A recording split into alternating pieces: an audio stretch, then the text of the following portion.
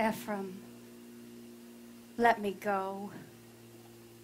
Oh, it's been long enough, Ephraim.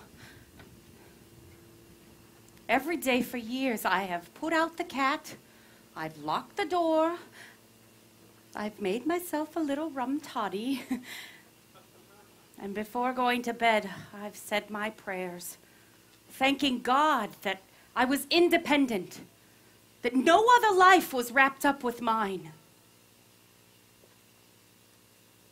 And then one night, an oak leaf fell out of my Bible. I put it there when you asked me to marry you.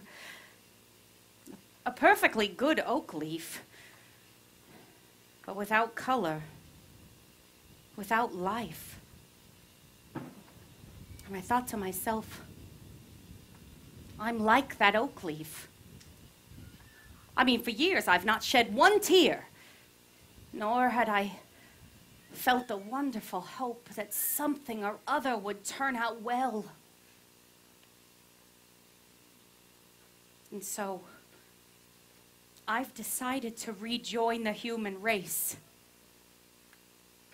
And Ephraim, I want you to give me away.